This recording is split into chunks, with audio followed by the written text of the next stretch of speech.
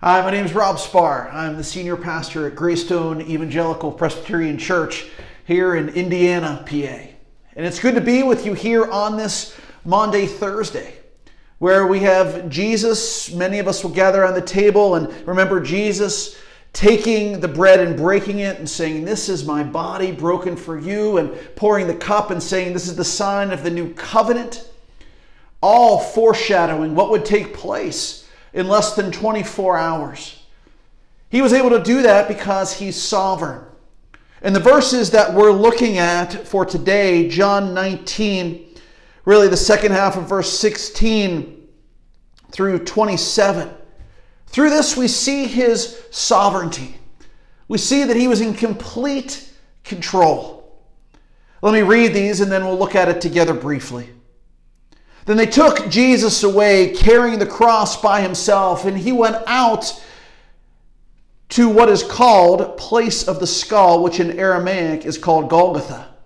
There they crucified him with two others, one on either side with Jesus in the middle.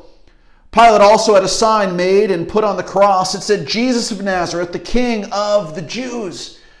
Many of the Jews read this sign because the place where Jesus was crucified was near the city, and it was written in Aramaic, Latin, and Greek.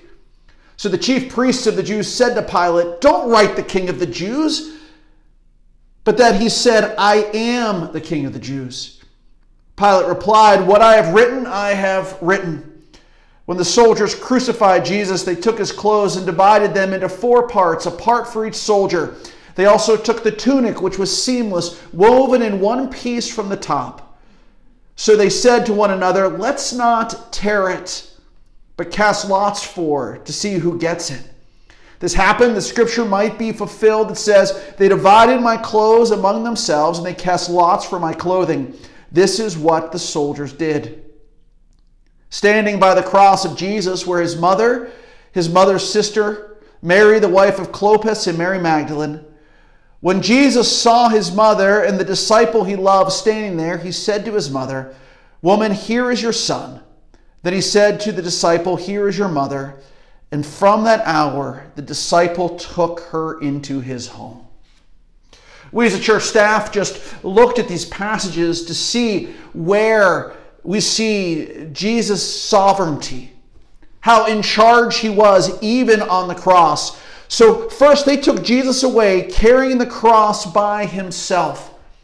He would carry the cross. This was all about him. Yes, we know that in the other gospel accounts, they have someone on the side of the road carry part of the cross. But what John wanted to get through to us with this was all the action of Jesus carrying the crossbeam. And they took him to the place outside the city, which is where many of the sin offerings we read in Leviticus would take place. So in God's sovereignty, the law is being carried out as Jesus was a sin offering, taking our sin upon himself, much like they put their hands upon the lamb in the Old Testament and put it out into the wilderness to take their sins. There they crucified him and 2 others with him, one on either side with Jesus in the middle. Here we have Jesus being crucified. The Persians came up with crucifixion, but the Romans perfected it. I guess the way the Persians did it wasn't as painful and wasn't as shameful. Crucifixion was the most shameful way of death. Not only for the Jews, but the Romans. A good Roman would not even speak of crucifixion, for it wasn't polite. A Roman would never be flogged or crucified. Crucifixion was for the lowest, which Jesus came to identify with. So he was crucified as the nails were being placed between his wrists and his feet. This was all part of the plan, for he was hung on a tree. Cursed is he who is hung on a tree, we read in the law. Why was this important? Well, Jesus was taking the most shameful, painful type of death, for that is what our sin deserved.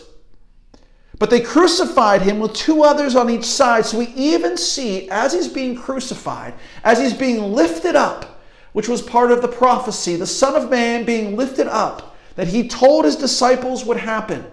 He is lifted up between criminals on either side, those he was identifying with on either side of him, those who had broken the law. Though he hadn't, they had, but he identified with them, as well as he was in a place between God and humanity. On either side of him, God and humanity, because he came to stand in that place, to be the Savior. Then Pilate had a sign placed around him. Now, typically as prisoners were walking to their death, they would have a sign around their neck that would say what they did. The thieves would have had that around their neck. But for Jesus, it was a statement of identity. Jesus of Nazareth, the King of the Jews. And many Jews would have seen these signs. And as he was crucified near the city, it was written in Aramaic, Latin, and Greek. Aramaic, the language of the Jews for the law. Jesus was fulfilling the law. Latin, the language of Rome, which was the sign of power. He was the all-powerful king. And the Greeks, who were the thinkers, this would have answered the prophecy and the explanation of justification that he was dying for someone else. These are also the languages that we see in the book of Acts that the gospel goes out to. So we see here, through the work of Pilate, through the work of someone who doesn't know the Lord, the first place that Jesus' identity as the King of the Jews is being proclaimed is on the cross to all of the people groups that the gospel would be going to. His sovereignty, that even on the cross, his identity would be being carried out. The priests didn't want the sign, but Pilate said it would be there. We wonder if Pilate left it there just because he was offended by the chief priest always trying to railroad him, but he left them there. Why? Well, again, another sign of sovereignty. Just like he was born in Bethlehem because of a decree of an emperor, here his identity was firmly stated as a decree by a Roman official. God, even on the cross, we see Jesus' sovereignty because Pilate would not change it. God can even use the powerful Romans for his work as they are the ones crucifying him. Then his hand, even around when the soldiers were going to divide the clothes, they didn't, because we see in Psalm 22, which is a complete rundown, almost a checklist of what is happening here. I urge you to read it on your own. It says his clothes would not be divided. So this prophecy was fulfilled, but also it states that his tunic was seamless, woven in one piece. Where do we see his sovereignty there? Well, Jesus happened to be wearing a seamless tunic. Only the high priest would wear a seamless tunic. He is declaring that he is the high priest even with his clothing. And then finally, as Jesus is watching his mother weeping and the apostle John standing there, the disciple Jesus loved, he not only cares for his mother by having the two of them there to say, John, take her as your mother, and mother, take him as your son. We also see this is the beginning of the church family, where our bonds with one another are around the blood of Christ versus the blood of our families and our bodies. So we see his sovereignty, the way that he died, the place where he died, how he was being identified as he died, the fact that his clothes would not even be torn, and declaring the church family under Christ was more than just blood relatives. He is sovereign. Why is that important for us today? Well, my friends, a weak person can be forced to do something.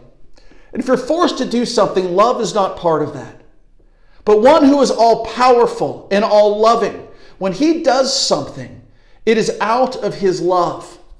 We see in his sovereignty, he is doing this out of his love. Even on the cross, he's in charge of all things, allowing himself to be brutally murdered out of his love for us so that we can be justified in front of the Father and we can be the children of God in the family of God. So if he is sovereign even on the cross, he is sovereign over all the pains we know in life, making beauty from the ashes, turning the graves into gardens, as the popular song would say.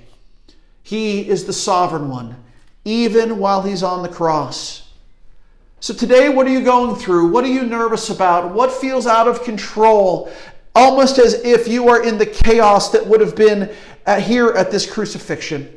Well, no, if he is sovereign and in control at the crucifixion, he is still very much sovereign, and he has all authority in heaven and on earth, and he is caring for us. Spend some time in this reading, asking the Spirit to point out to you what you need to know and think through. Amen.